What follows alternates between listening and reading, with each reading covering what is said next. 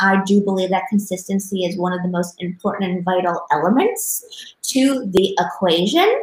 You cannot just post something on Monday and then a week later think that that's going to create, a massive follower impact or growth or traffic to your website.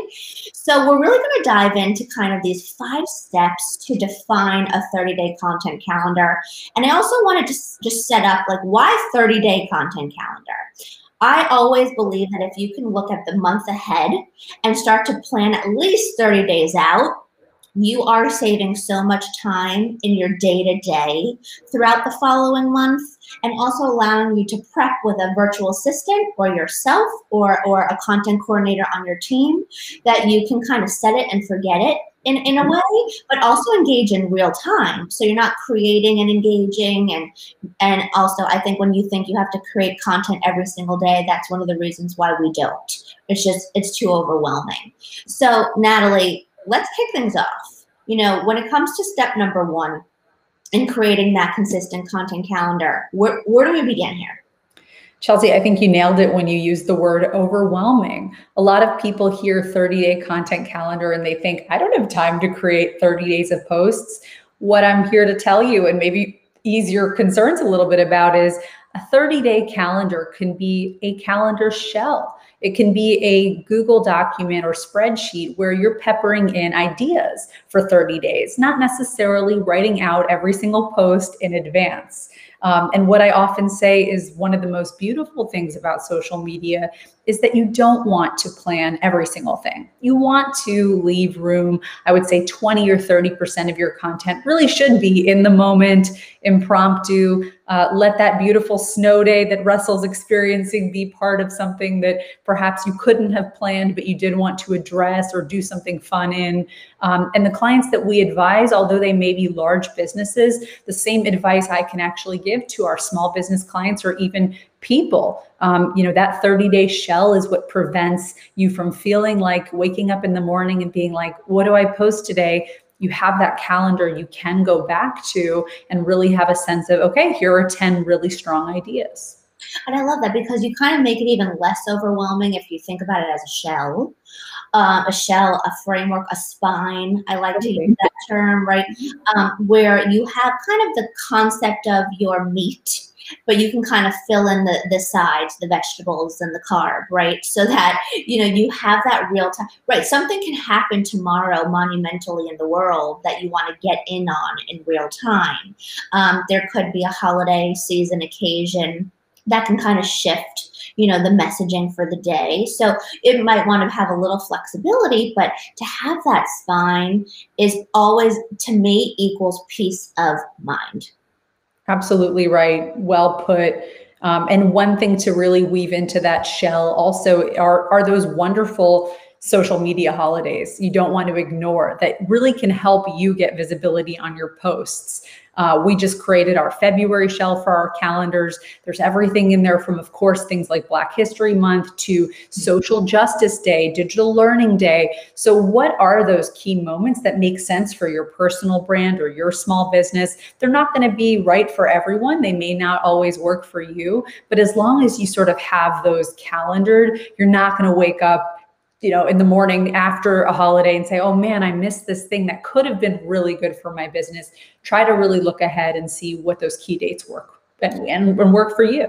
I love that. And having all those national, holidays kind of ahead of time, it's good filler in a way too, of like, okay, it takes a little bit of pressure off the day, and it gives you kind of that inspiration for something to create ahead of time and get on trending conversations. All those national holidays are equal that kind of virality effect conversation going on in the social sphere.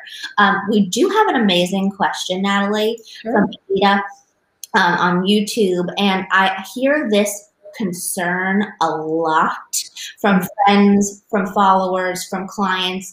So Adita said, he's working on going live next week. Congratulations. And being a perfectionist is a big problem and making him paralyzed. Also, did we get burnout because there's so much coming? Social media can burn you out. So I guess, any advice on how to avoid burnout, but how do we avoid the whole trying to be perfect and letting perfection paralyze us when it comes to social media. Let me just tell you, Dita, you are not alone. I have struggled with this, and I've heard this so much. So I'm curious, Natalie, what's your feedback here? You know, I will agree there with you, Adita, that it is so easy to feel the pressure and to feel like you have to really be everywhere to everyone every time. But what's amazing, and I often tell folks on social media to really live by the rule of quality over quantity. If you're a person who is really, really good at taking photos and Instagram is your channel du jour that you really want to double down on, do that, right? Be really, really good on Instagram. Or maybe you say, you know what, Natalie, I only had 5 really, really good ideas this month for social media posting. That's okay. I'd rather see 5 solid posts than 15 mediocre ones that felt like you were really trying to check off a box. And your followers will respond accordingly. Nobody is going to unfollow you for not posting every single calendar day of the month. If they are, I don't know if that's a follower you really want, let's be honest. So don't feel the pressure and put the pressure on yourself. Often that pressure is not going to come from your followers. They want quality posts too. They don't need to see you every single day if it doesn't mean that that post is going to be wonderful. So agree. I so agree. I think that's one of the easiest ways people get paralyzed is thinking that they have to be on every channel. Sure. But I'm really happy you addressed that at the top right away. So what are your tips for clients, even for yourself, for those that want to kind of narrow in 1, 2, 3 social media channels? How should we go about selecting what channels we should be present on for our brand, for our business?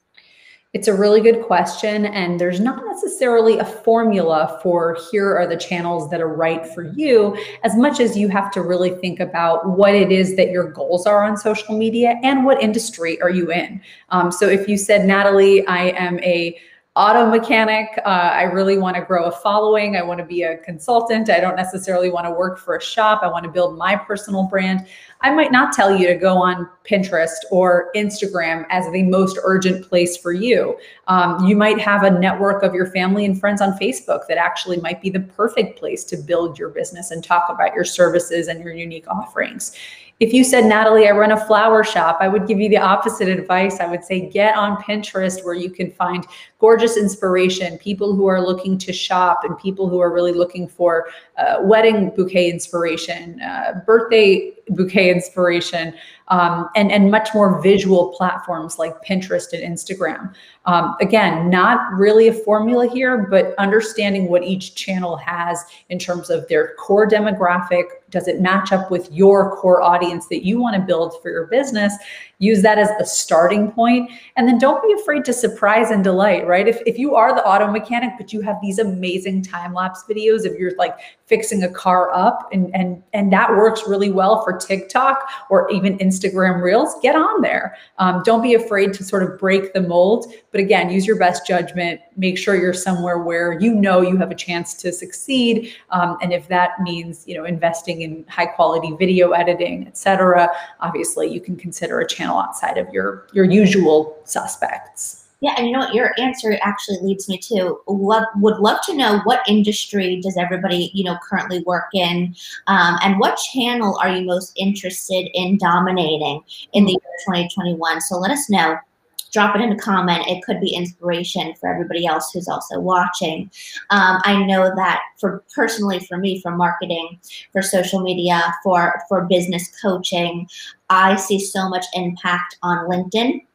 I think, you know, the job seeker is on LinkedIn, and those that are taking their professional development really seriously on LinkedIn. I love having the LinkedIn Learning platform. My courses are on there. So between LinkedIn and, of course, my Twitter chats on Twitter, and Instagram kind of being the place where I share a little bit more of that lifestyle piece of myself, a little bit more shedding that personal journey that I'm on in addition to my professional journey. Those are my top 3 channels for me. What are your channels that you're most focused on this year? I would echo what you've said. I mean, Instagram for me is our most engaged channel. It's where I get the most questions and the most feedback from my followers. So that's important to me. LinkedIn's also a really good one. We've just grown our team to 5 and use LinkedIn to help find that 5th person from a talent standpoint. So if you are looking to grow your business, of course, LinkedIn is a great place to do that. Twitter happens to be a channel I love also, Chelsea, like you. From a media standpoint, I still think it's the easiest place to interact with editors, other folks in your industry, and also share content. So the retweet button, I still haven't found anything that is as easy to share information as the retweet button. Instagram makes it so hard, and Facebook's not much better. So if you are looking to sort of disseminate great content or become a thought leader or even weigh in on wonderful pieces in the media, I would say don't leave Twitter off your list. I so agree. So, I mean, step one being to really put this framework, this shell of a content calendar, and kind of having that like 70% aware of what content, and then just having, 30% of that organic inspiration that's going to come on the day-to-day, taking all those national holidays into consideration. Sure. Really being mindful of where your target audience is on social media, so that you're spending your time where your audience is on social. In addition to that, it's like, what social platform do you enjoy the most, right? It shouldn't feel so much like a chore. There's a lot of tedious details on social media. So, which ones do you have the most fun showcasing your expertise and content on? Did we move into number 2, or what is the second thing to consider? That was kind of 1 and 2 right there. Yeah, I mean, I would say after the shell build, you've got to now put the pencil to the paper, right? You've got to start writing some of these posts out in advance. What I often encourage people to do is identify the time that you are the most creative. Is that 3 a.m? For some creatives, it absolutely is. Is it a weekend day? Is it perhaps before you've gotten into the minutia of your email first thing in the morning? Find that 2 or 3 hour block and write as many posts as you can for the given month ahead. Again, it doesn't mean that you have to finish it all in one session. Maybe you break it up to 3 different sessions in a given month. But don't feel like you have to sort of sit down every single week and write down posts if that's not your spirit. If you're someone who, has like a certain time that works for you, or that you find yourself to be the most creative, go ahead and identify it, sit down, give yourself a full coffee there, not a full coffee pot, and write those posts out, and make sure you've obviously given, a second read through a couple hours later when the caffeine wears off. So agree with that tip of like finding the time you are the most creative to commit to the content creation piece of the content calendar, because the last thing you want to do is go, all right, I'm going to bang out 10 posts and I'm so tired I can barely keep my eyes open, right, let alone have room in my brain for inspiration or creativity. One thing that I know works for me, and I'd love to hear something that works for you, Natalie, especially when I'm in a very big like writing exercise. So writing for captions, for blog posts, for course creation. For example, when I had to create 20 scripts for LinkedIn Learning at a time, it was starting to become so daunting and tedious of writing these scripts. And I found this secret formula that works for me. I literally set my alarm clock for 5:30 in the morning. Okay. Like kind of before the sun comes up. It's this really like magical time where the world doesn't feel like it's moving just yet, like nobody has started their day just yet. I do make my cup of coffee, very hot, piping hot cup of coffee, and I start writing by 6 o'clock in the morning. Yep. So by the time 8 o'clock, 9 o'clock rolls around, I have 3 hours of writing under my belt, and I don't think to check my phone. I don't think to check my email. I don't think to check social media. It's my quiet time, my sacred time, and I get so much work done. So, and I'm not a morning person. No. But it works for me in kind of this having this sacred space where I'm not feeling bombarded to pump it out. Yeah. So it could be something that everyone tries. That's my tip for kind of bulk writing and content creation there. I love it because I think that that might be a time for many people where they're not getting emails from their boss, they're not getting, tapped on the shoulder or phone calls. And so the urge to check your email or, go back to something that's on your to-do list isn't as great. So try the 5:30 a.m. thing or the evening thing as maybe the first place to be creative and see how it works for you. Absolutely. I think my dog is really getting in on this topic as well. She's crazy up in here. Okay, amazing. So let's talk about step number 3, moving into the content creation process, finding our sacred time, understanding what channels we want to dominate on, target audience. Lay it on us.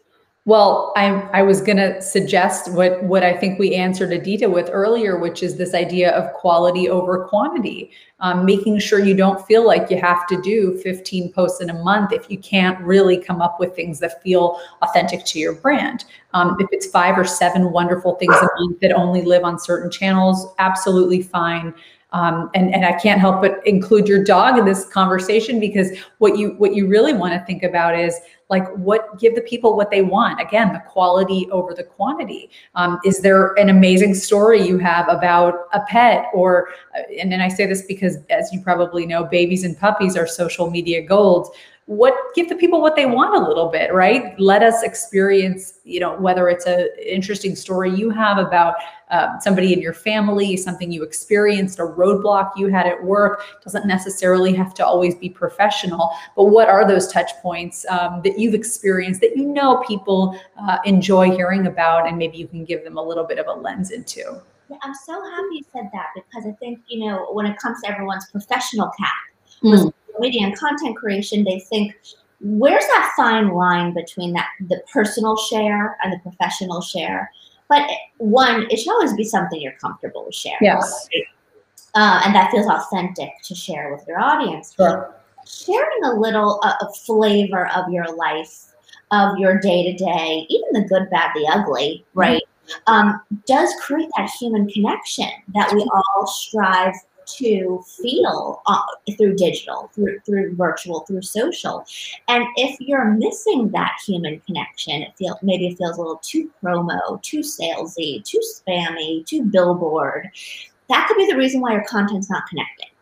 Yeah, you're absolutely right. And there's no formula for this either, but I usually encourage people, whether they're running a small business or a personal brand, to strive for an 80-20 ratio. Give them 80% professional, but don't be afraid to pepper in that 20% personal. And often what happens at the end of the month when we're doing our reporting, and I'm sure you know where I'm going with this, the stuff that performs the best and really gets the highest engagement levels are those unexpected little nuggets of personal life that we were able to pepper into that calendar. Totally. I always love looking at like the top performing posts at the end of the month, and I'm always like, really? Which is tracking performance is so important. So that segues us into this topic of conversation, which is tracking our content performance. And what does that mean, Natalie? For those of us who are like, well, what are they talking about? And also maybe some favorite tools to help us understand those analytics so that we can really understand the patterns and favorite posts to do more, right? We want to give our audience what they're liking. So talk to us about that. Yeah, I mean, who would we be to spend all of this time investing in creating great content and then not check back to see what worked? And also learn from that. What am I going to put in my next month's calendar? What should I avoid? And what maybe elicited an unexpected response, perhaps positive, negative, or otherwise neutral. I think what you ultimately want to do if you're starting out, especially if social media is something you're trying to grow from the ground up right now, is you want to leverage some of those wonderful free tools that Instagram and Facebook offer right built into their platform. So Facebook and Instagram Insights are completely free. You can really track a lot of wonderful things, from who's following me, what gender, what cities, what is the age range. And that, I think, in many cases informs what voice am I using if I have a small business to talk to these people in, what kinds of things might they be most interested in. Hey, that even might tell you if you're thinking about what kind of partners to work with or media companies to get press in, who would those people be most likely to open up the magazine and read from? So really understanding your audience and your metrics is huge. Instagram also will tell you your top posts of that month, that year, that last 30 days, I think is the most important. If you're checking that once a month to really see what worked and what didn't. And then if you're like, okay, Natalie, I've been using those tools. I want to dive in a little bit deeper. I want to look at, my year to date, or I want to look at perhaps some of the notable followers I've received, the notable engagement I've received. There's two options. One I really like called agency analytics. It sounds fancy. It's actually very reasonably priced. You don't have to have an agency to be a part of it. They'll give you more analytics than you would get built in. And then the other one is Cerebro. This is pretty cool. What they'll do is they will let you look at your own Twitter or Instagram following and analyze who are the most notable of your followers. So who are the people who have already baked in and committed to follow you? Here's a list of those people. And that's kind of great too, especially if you get into the tens of thousands of followers. It's not so easy to know who's in that group that might be a really good partner, or someone to do a wonderful chat like this with. So it kind of just reminds you who's demonstrated an interest, already opted into your page that you might want to work with down the road. Love that. And I really do appreciate the amount of analytics we get per channel. Yeah. So if you've never even checked the insights on your LinkedIn, your Instagram, your Twitter, that's a great place to start. And then agency analytics could be kind of that next step up. You want to have like a monthly tool that you pay for. I know that I just started dabbling with Metricool, Metricool, and you can connect multiple channels. One of the things I like about Metricool is it does all the features that top tweets, top performances, who's the most engaged in you. All the information you want to know, but also let's say you're doing a product launch or a campaign and you want to track hashtag performance, you can actually track hashtag performance and even just pay per day. So you say you want to track 2 weeks time, a month time before you commit to ongoing cost. Metricool does give you that liberty as well, which I like the kind of customizable, I don't need to pay for this every month, but, I'm looking to track this 2-month campaign or how this product, went off. Something to explore in your content strategy. There's lots of tools out there, but the analytics on each social channel does give you so much good information. Yeah. And I think, when it comes to, how to grow likes on your content, how to grow engagement, comments on your content, the analytics are going to help you. This is your top performing content. This content my audience is clearly liking. If you create more of it, it should generate more likes, more engagement. But what are some of your other top tips for increasing the traffic, likes, and comments on your content across social? I mean, Chelsea, that's the #1 question we get. Probably no surprise to you, from our clients, from my followers, from the biggest brands in the world. They all want to know the answer. How do I get more likes on my comment, on my posts? And how do I get more followers? Help. I don't think we have enough followers. How do we reach 1 million? How do we reach 10,000 and get the swipe up? Everyone has these questions, so very normal to ask.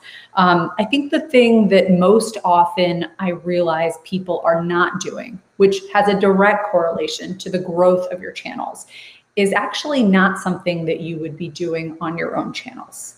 So that surprises people. They're like, what am I doing wrong? How can I make my content better? Often it's not really about that. It's about, what are you doing off your channels? What are you doing on third-party channels? Are you spending time, 15 minutes a day, 20 minutes a day, looking at other people's content, leaving thoughtful comments, whether that's funny, interesting, unexpected, and drawing your, attention to your page? And I think the kind of key to the castle here is finding brands and third-party profiles that are very aligned to what you yourself would be posting about. So perhaps if you are a record producer. I don't know why that was the first thing that came to my head. Maybe there's a record producer watching, maybe there's not. Are you commenting on the Instagram pages of music publications? Are you commenting on wonderful artists that you like, that you've worked with or haven't worked with yet? Are you eliciting support for perhaps that indie artist who hasn't necessarily broken into the industry yet? And what's really kind of amazing is if you do leave a comment and see that person come over to your page, is giving a little love to that person, saying, hey, I'm so glad you came over. Remember, social media is like having lunch with a friend. If your friend is spending the whole time talking about himself or herself and their dreams and their goals and their fears and their wishes, and they never once ask you about yours, you're not going to have lunch with that friend very often. Social media is no different. Don't just constantly talk about yourself. Make sure that your followers and the people who you're engaged with also feel like you have an open ear for them. So true. And that's one of my biggest tips too, for all the people that ask the same question: how do I get more likes, more followers? And I'm like, well, how much time in the day or the week are you spending engaging in others? Yeah. Oh, well, never. It's like, well, it's a two-way street. / you engaging in other like-minded people on social media is going to help get you on the radar of those people so that they come back and consume your content, like your content, hopefully follow you for ongoing engagement. Yes. So important. I love the lunch analogy. I might have to take that and give you credit for that, because that's so true. You go to lunch with a friend that just talks about them and never asks how you're doing. So that is the perfect mindset to be approaching this social media two-way conversation. Sure. And that one of the other questions I get all the time is, are there any tips or, added hacks or tricks that help with, hashtags? Do hashtags really increase viewership? I think they can. I don't think that they're as important as perhaps people sometimes expect them to be. And I think in some cases they will be overused, right? You've seen somebody put 40 hashtags after a post, or even sort of throughout a sentence, pepper in a bunch of hashtags, and it ends up looking really, I don't know what the word is other than thirsty in today's internet culture, but you don't want to appear desperate or look like you are dying for visibility. So if you had to add 3 to 5 hashtags to really help the post get more views, go for it, but don't abuse or overuse the hashtags. They're not helping you as much as I think in most cases hurting you. Yeah, and in so many cases, the analytics on that platform should tell you which hashtags drew in the most traffic. Yeah. Again, you could be like, is this hashtag worth my real estate on this post, right? And again, like, even what time should I be posting on social? Analytics are going to tell you those top performance or peak times on your channel. Use those peak times and see if that does give you a bump in your content.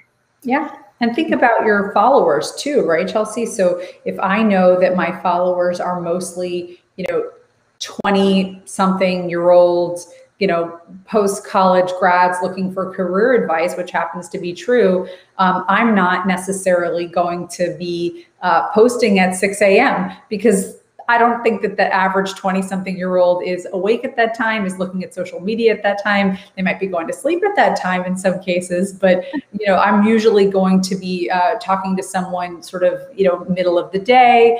Perhaps they're checking their phone on their lunch break, or at 5 or 6 when they're out of work. We're not, versus if your community is you have a mom-centric or dad-centric, parent-centric community, perhaps it's the opposite. They're waking up with their kids at 5, 6 a.m., perhaps all night. I know we're going to both experience that soon, Chelsea, since we're both expecting. But, think about your audience. When do they want content from you? And give them, again, what they want. There's a theme here. So look at their needs first, and then sort of make your posting decisions based on that. So true. And again, it's all about taking your audience into consideration. Sometimes I think we, and this is not to be a knock on any of you or any of us, but sometimes I think we're a little too self-absorbed in our content calendar and our content creation and our profile that we forget it's really about what the audience wants. It's really about what our community is interested. It's really about when our community is most engaged. If you want to see the traction back on your content and back on your channel. So it is that two-way street, or putting yourself in the mindset of your target follower, customer, or consumer, right? Sure. So many amazing and really like foundation tips for approaching building our content calendar and even social media strategy, consistency, and behaviors, best practices on social. Is there? But we're going to wrap up with a quick tip. But is there anything that, like, if people just knew this, if people just did this, or things I say all the time to my clients that I wish everyone knew, have we forgotten anything at this point? One thing I think I would encourage people to do is, we mentioned that you want to leave comments on third-party pages. Make sure they're really thoughtful and not just a thumbs up emoji or a heart. If you do want your page to get recognized and recognized for what it is that you do, maybe you're trying to elicit something funny because you're a comedian, or you have a certain brand that has a certain comedic aesthetic. Those comments have to be laugh out loud funny, right? We need to see 28 people like that comment and make it rise to the top of that long comment list on the person's page. Don't go to Chrissy Teigen's page as the first page you're going to leave a comment on. You're probably not going to be the most liked comment on that page. Instead, go to someone who has 8 or 10 or 20,000 followers, where you kind of have a chance of getting to that most commented on. Most liked comment, and that kind of would be a follow up to my earlier advice. Really just double down and be thoughtful, and don't just sort of leave comments anywhere to elicit a response. It's not going to work unless you, again, put in some time and thought.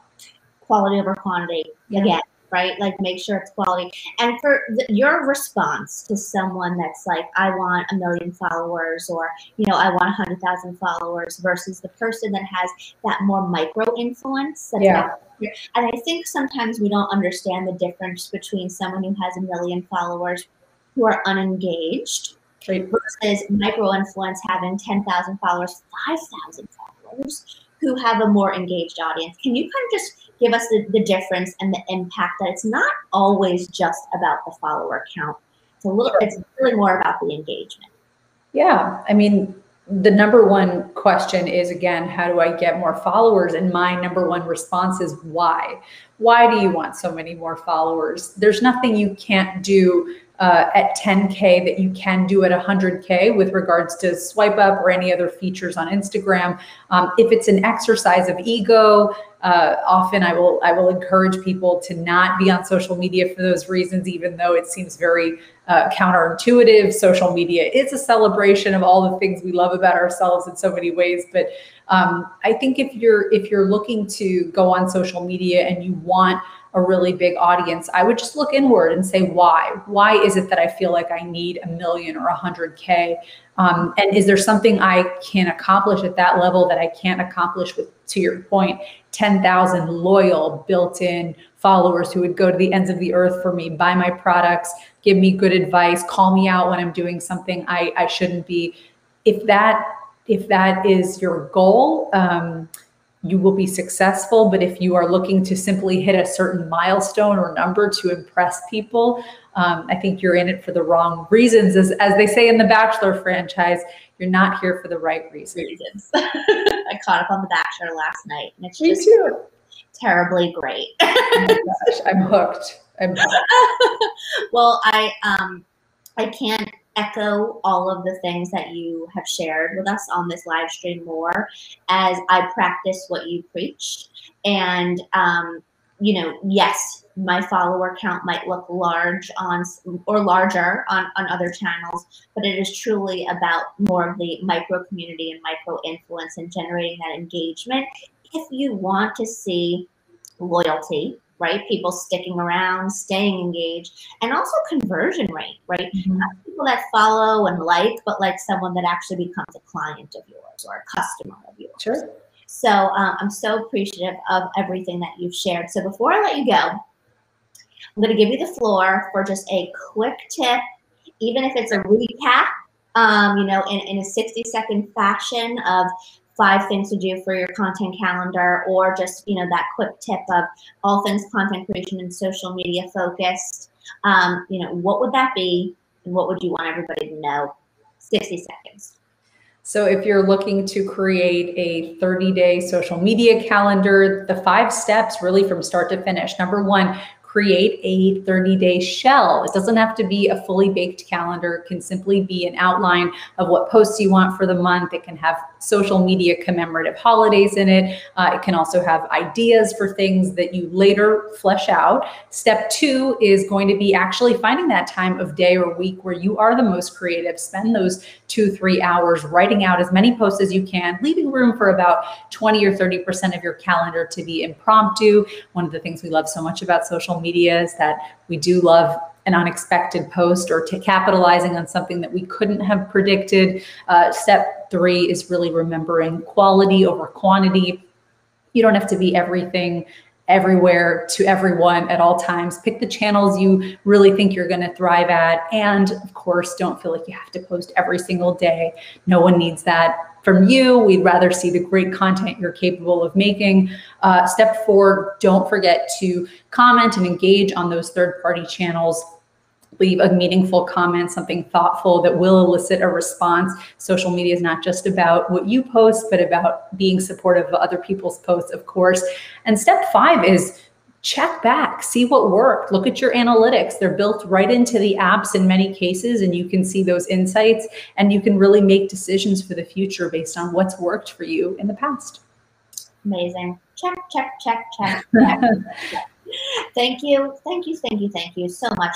Give us a little teaser of, you know, how we can get in touch with you, stay in touch with you, learn from you, even work with you for those who might want to know and bump up their game this year. Well, it's no surprise I am available on all of the social media channels, although I did say that Instagram is my favorite, so I'll give you my handle there. It's at Natalie Zafat, which is my name, and that's where you can find more social media tips or submit questions if there's something we didn't get to today. I so appreciate all these words of wisdom, and if only everybody could really like take the time to listen to this interview. The foundations and essentials for social media growth are all right here. So I really so appreciate it. Have a wonderful rest of your day, everyone. We'll see you here next week on the C-Suite. And again, thank you. Have a great one, everybody. Thanks, Chelsea. Bye, everyone.